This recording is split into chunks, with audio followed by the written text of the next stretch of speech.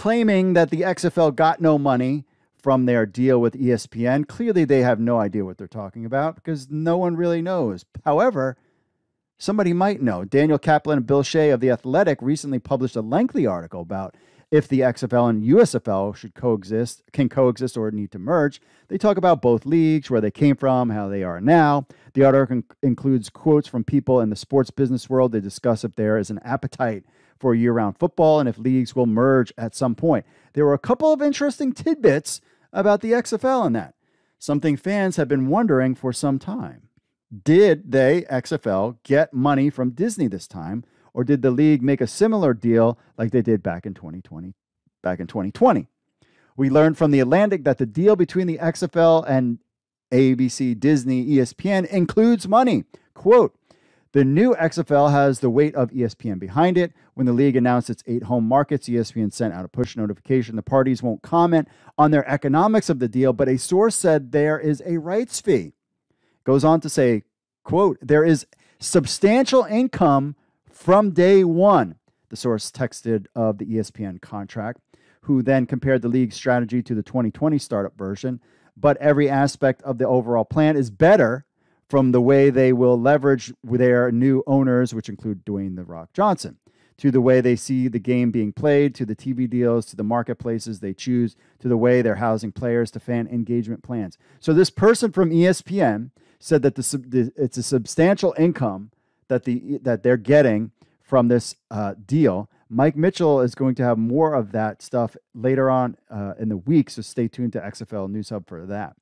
But every aspect of the overall plan is better than it was in the original version. That's something to keep in mind. That's kind of interesting.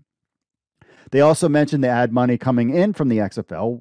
Will there be enough money for both the XFL and USFL and XFL to coexist in 2023? Remember, they're both coming in. But where is this ad money coming from? So, quote, this year, USFL games generated around $65 million in TV advertising revenue for Fox and NBC, according to EDO, a New York-based advertising metrics data firm that tracks commercial engagement. In 2020, ads during XFL games ginned up $50 million during the truncated season, but were more effective than USFL in-game ads, the firm said. Interesting. EDO data shows that TV viewers were 30% more engaged with ads during the shortened XFL season in 2020 than the USFL season in 2022. The question with those numbers is that was 2022. Things are a lot different now after you know what. People's television habits are different now. You get my drift. Can the XFL 3.0 era bring the same interest or better? Something we're going to have to find out. Now, the next question is whether advertisers will spend on the XFL and USFL, basically at the same time. The USFL already sold 50% ads sold for its 2023 season. Quote, while brands will certainly manage their overall ad frequency during XFL and USFL games, there's no known downside to investing in both environments, Grover said. Airing head-to-head ads will undoubtedly impact brands' performance, but going into the season, we expect XFL has an advantage, given it has a proven to be stronger environment for advertising. Interesting. In the end, for both leagues, it comes down to who has the better business model, who is willing to lose money, and how much in the beginning. We'll find out when the XFL kicks off in February 2023 and the USFL later in April. So for anybody asking who didn't know what they were talking about, did the XFL get some money? Now, do we know what it is? No. I have a feeling Mike Mitchell might know, but we'll have to wait for that report.